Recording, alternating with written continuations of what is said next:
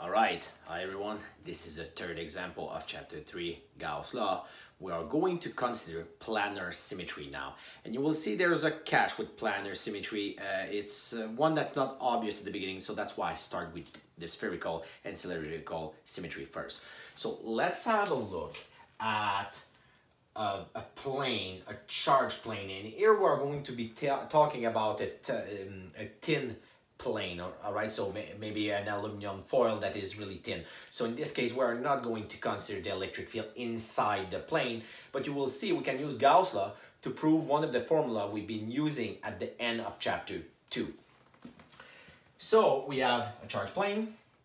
We construct a Gaussian surface. In this case, it is a box. It is a Gaussian box, a rectangular box. Now, again, it is hard to draw a 3D surface on a 2D board. So you can imagine that this is a prism, basically, and there's 4 sides on the side and the 2 top sides.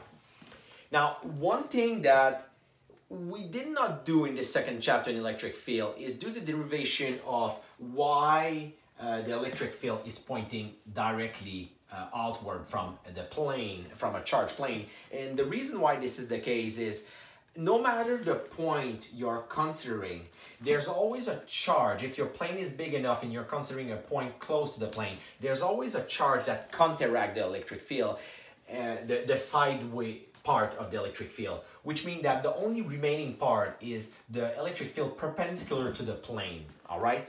What that means is there's all the electric fields going either upward or downward on this side of the charged plane. Now, the important part here is there's no side component of the electric field. What that means is there's no electric flux going on either side, all right?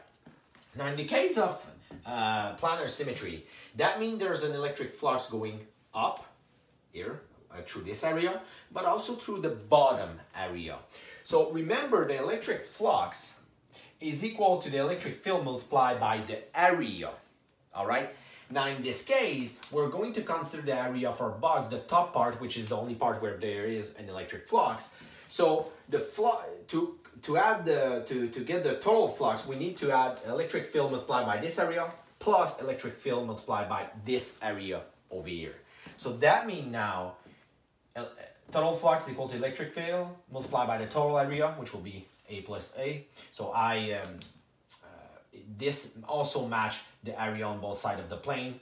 So electric field multiplied by A1 plus A2 is equal to 2EA, because this area of our Gaussian surface has to match the area here on the plate, all right? Now, that's the trick here, and it will always be the same. I won't try to trick you in a test. It will always be the same logic. We use the same formula, but now there is a 2 on that side, all right? Because there's 2 sections we need to consider that share the same area. So we have the same logic. 2EA is equal to Q divided by epsilon 0. The charge here, most of the time when we are talking about planar symmetry, we will be given the surface charge density. As I said, we are talking most of the time about a really tiny plane, so it's a thin plane. So surface charge density is more convenient, make more sense.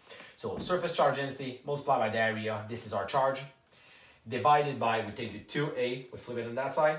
Notice the A cancel, and we get equal to the surface charge density divided by 2 epsilon 0. This is exactly the formula that was shown at the end of chapter 2. All right, and notice we solved some example in chapter 2 where we had 2 plates. Well, we could solve the exact same problem using Gauss law, and we will see that it makes complete sense. All right, we will solve one such example probably in two or three more videos.